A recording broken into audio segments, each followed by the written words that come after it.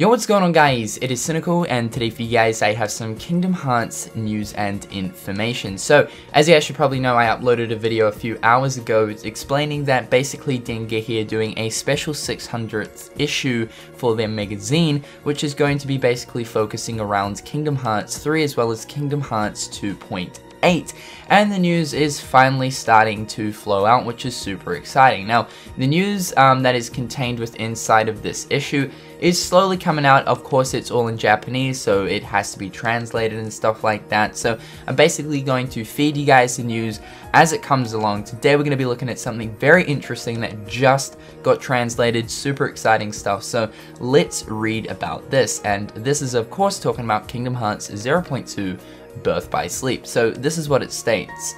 The three protagonists of Kingdom Hearts Birth by Sleep were met with a cruel fate and disappeared from the worlds.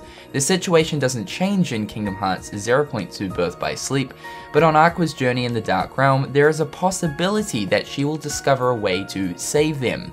As for what will save them in the end, it's still a mystery, but that too should be made clear in Kingdom Hearts 3. So there is two things that I kind of picked out from that small little paragraph right there.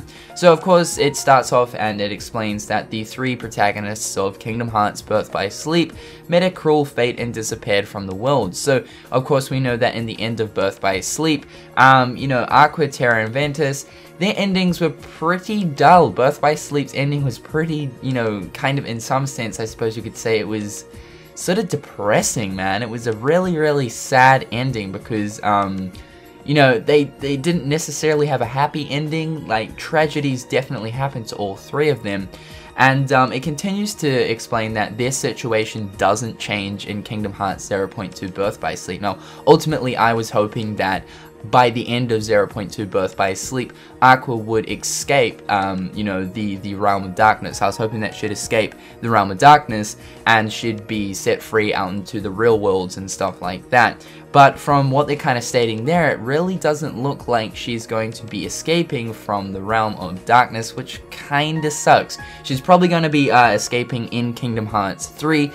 But as it continues to explain, basically, she might actually discover a way to save herself as well as Terra and Ventus in 0.2 Birth by Sleep. Now, in terms of Terra, I got no idea how that guy is going to come out of his current state. You know, obviously Xehanort has possessed his body and stuff like that. The only real thing that remains of him is the Lingering Will, which is essentially his mind within inside his Keyblade armor. But how he's going to return, I have no idea. There's probably going to be something to do with the Lingering Will itself, and the Lingering Will probably, like, somehow, I don't know, sort of fighting Xehanort in some sense, but currently right now it's still a mystery. But it's going to be interesting to see like how kind of Aqua figures out how to kind of bring back Terra. In terms of Ventus, I mean, I think it's pretty straightforward. The reason why Ventus is in the state he's in, of course he's in a coma as of right now, and he has been for like 10 years or so.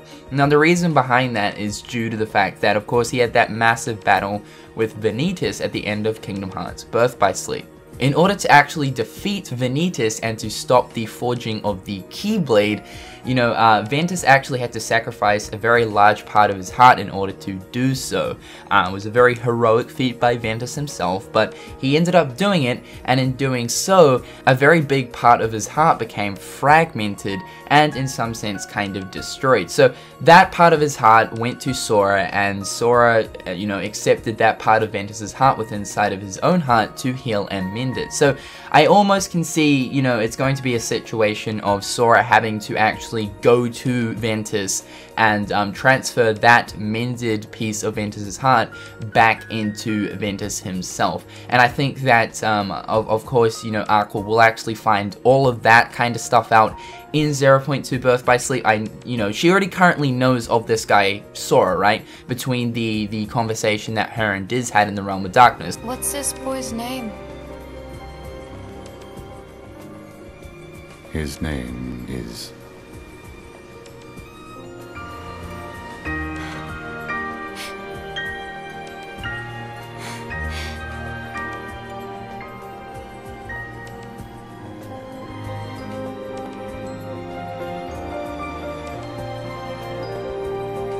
Sora.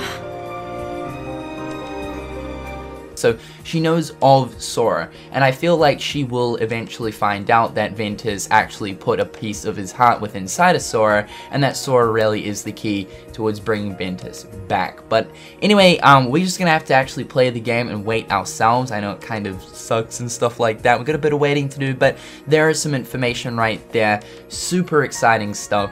Kinda, you know, bummed out that Aqua won't be escaping the realm of darkness, well, from what this is kind of saying in 0.2 Birth by Sleep, but once again, we're just gonna have to wait and see. So otherwise, guys, what do you think about this news and information? Let me know in the comment section below, and until next time, guys, I'll catch you later. Peace.